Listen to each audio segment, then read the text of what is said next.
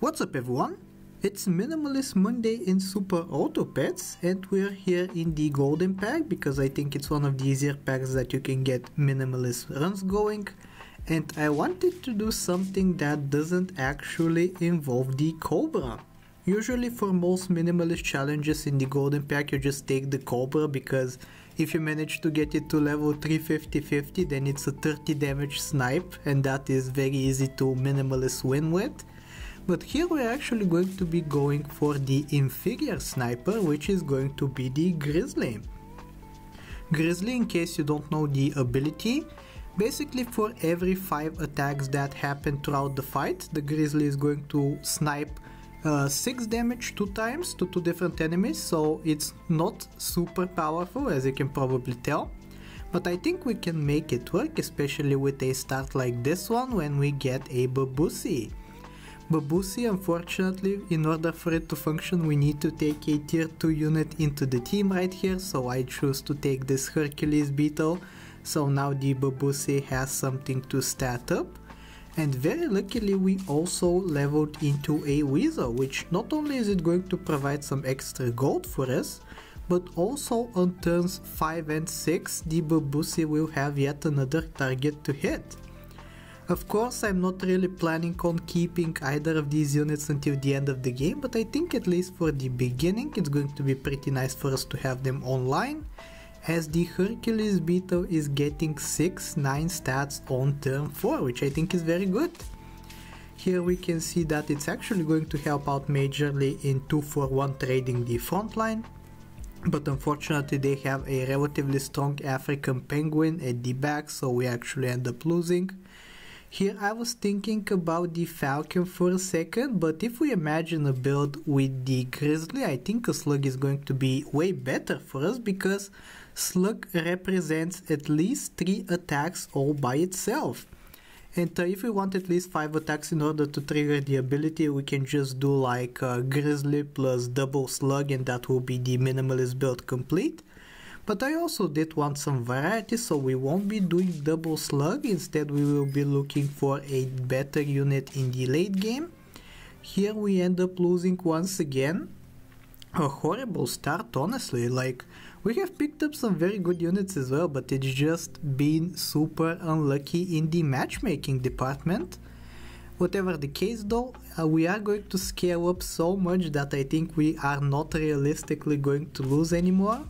Even against this team that has multiple fix, so they're going Omega Tempo. But here we go, we finally get a win, only 9 more to go. And here I have preserved a level up, and it is into a Beluga. So Beluga is yet another one of those units which represents a lot of attacks, especially if we can put something very annoying inside of it, like yet another Slug. But I think instead of a Slug I'm just going to try to go for a Wolf, because that is one more attack, and also the Wolf I think represents more damage as a whole. So we're just going to try to level up the Slug. If we can manage to secure a level up for the next turn in order to get the Grizzly immediately, I think we'll be very happy.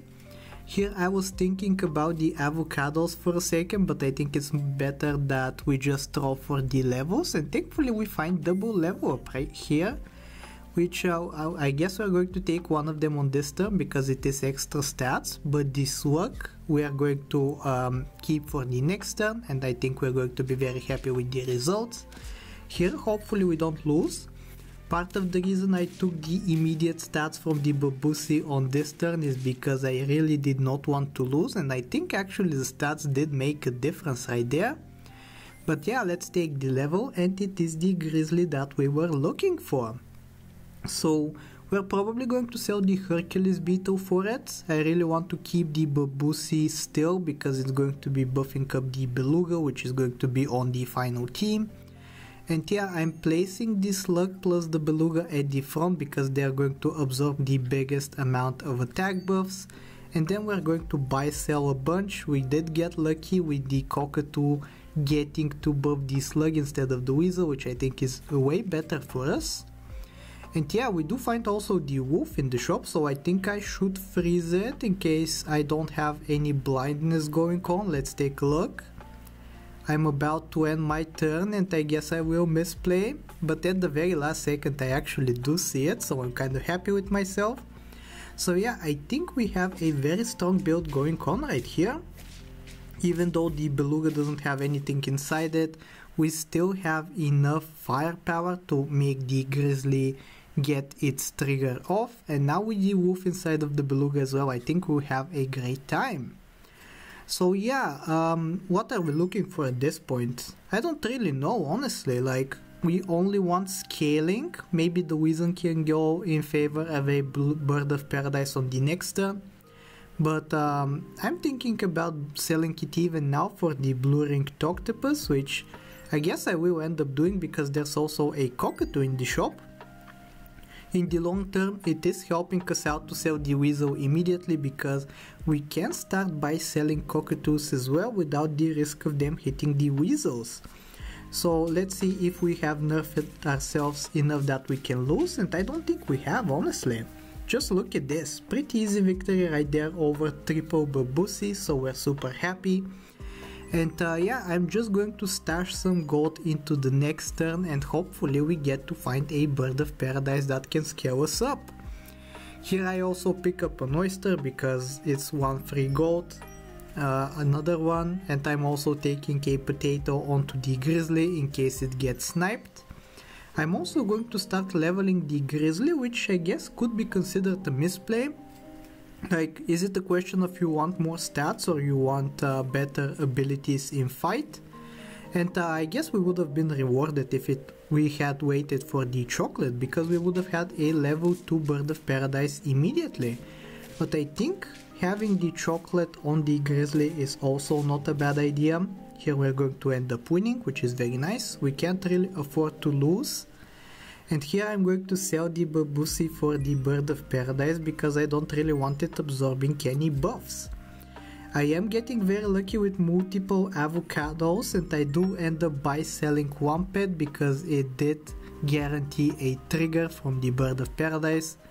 On the next turn, if we get lucky and find the chocolate for either the Grizzly or the Bob, I think we'll be super happy.